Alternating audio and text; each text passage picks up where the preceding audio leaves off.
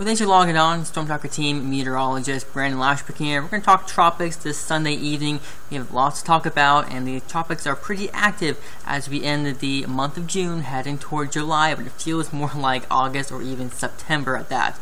Right now we have Hurricane Beryl, which has a Category 4 strength right now as of the 7 p.m. advisory this evening. Pressure is down to about 958 millibars, so this has been strengthening the past day or so. Current winds maximum sustained are at 130 miles per hour. You can see right now where that eye is clearly defined just to the east of the Windward Islands. Has a pretty good structure, a pretty healthy system right now, as it is pretty much in a favorable environment, low shear and rather warm, well above average temperatures for those waters, and that's helping to fuel this system. That's why we've seen such a rapid intensification of the system past day or so. In fact, looking at the numbers, it was just a tropical storm early Saturday morning at about 65 miles per hour with max sustained winds, and throughout last night and into this morning, Sunday morning, it really rapidly intensified, moving to a hurricane, a Category 1 hurricane, and then becoming a Category 3 by Sunday morning, and then now a Category 4 at 130 mile per hour winds. And this is a hurricane has been breaking some records. This is actually the furthest east that a hurricane has formed in the Atlantic Basin in the month of June, as well as being the strongest hurricane in the month of June on record in the Atlantic. This is being the Beryl being now the only Category 4 or stronger storm in the month of June, albeit we are on the last day of June heading toward July. But that kind of shows you just how above average and possibly record setting the season could be as we go forward in this hurricane season of 2024. So let's talk about Hurricane Beryl with these current forecasts. So right now it's just to the east of the Windward Islands, just to the about the southeast of Barbados, and it's Category 4 hurricane right now as of the 7 p.m. advisory, and it will likely maintain or possibly strengthen a little bit. You see the forecast tracks right there are points about 145 miles per hour by Monday morning, early Monday morning, moving over the islands, still Category 4 through Monday afternoon. So it's going to be a pretty significant deal for those Windward Islands. Now as you go forward with time, however, moving westward through the Caribbean, likely kind of maintaining strength a little bit before coming to a Category 3 strength, maybe Category 2 by Jamaica, and so likely going to see a little bit of that weakening trend, only because we may see some more wind shear that kind of might decrease that strength. And then you see as we get toward about the end of this week, come Friday or so, a tropical storm symbol there as it moves possibly over the Yucatan Peninsula, which might begin to weaken it a little bit more as it moves over land instead of open water by then. But still lots to talk about before we even get to that point in time. So as you move to the Caribbean, you see a lot of that red there over near Jamaica by Tuesday to Wednesday. That's more higher in wind shear, and that might help to work to weaken the system, as it is a compact, small system. It might be more susceptible to those higher wind shear values as it gets toward the Western Caribbean. So that might weaken it a touch.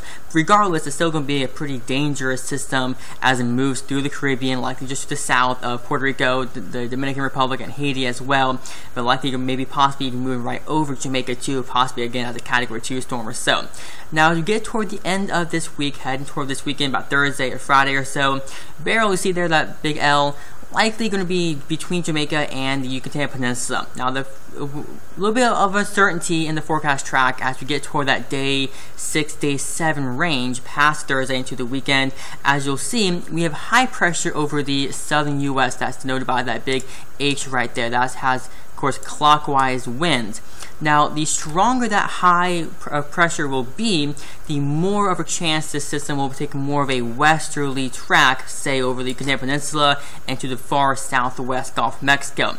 Now, if this high is a little bit weaker, then the system might begin to take a little bit more of a northwesterly jog in the Gulf of Mexico. So still a lot of uncertainty to see as we get toward that point, and it's still well ways out as well. Even if this were to impact the U.S., say Texas or somewhere along the Gulf Coast, you see where it is now east of the Lesser Antilles, so we're talking 7-8 days or so away from any potential U.S. impact. So plenty of time to monitor this right now. As of right now, there's no immediate tropical threats for us here in Louisiana, but of course we will continue to monitor this as we go through this upcoming week. Now, elsewhere in the tropics, we have newly formed Tropical Depression 3. Now, this was Invest 94L earlier today, but the hurricane hunters have been in there doing some recon, and they did find a center of circulation well defined with winds right now at 35 miles per hour. Now, this is going to be a short-lived system, as it already is almost over completely of Mexico's coast right there. But the forecast track for this does bring it over Mexico as a tropical storm at 40-mile-per-hour winds by late tonight, early tomorrow morning. If it does reach the tropical storm status, then it would be Tropical Storm Chris. But again, it would be a rather short-lived system, as it will be dissipating or so later in the day tomorrow, heading into Tuesday as well. Now, that will bring some flooding rains possible for Mexico, but no impacts here in Louisiana or the Gulf Coast, northern Gulf Coast, that is, from Tropical Depression 3. Now, elsewhere, also in the Atlantic, we have one more area to watch. This is actually to the east of Beryl. You see Beryl there, Category 4 storm, but behind that, you see we have a tropical wave just to the east of Beryl, and that has actually a high chance of development over the next 7 days, 70% chance there, and a medium chance, 40% over the next 2 days. This is Invest 96L, tropical wave over the central Atlantic. This is likely going to become our next tropical depression, possibly by midweek or so, and maybe even a storm at that, as it moves westward, possibly kind of following into Beryl's footsteps, heading to the lesser into the islands and into the Caribbean as well. But again, lots to talk about and a lot to monitor as well, but thankfully right now, not expecting any immediate threats here in Louisiana for at least the next 7 days, but of course, we will keep you up to date and all things tropics as we continue to track the topics. So, the StormTracker team, I'm meteorologist Brandon Lashbrook.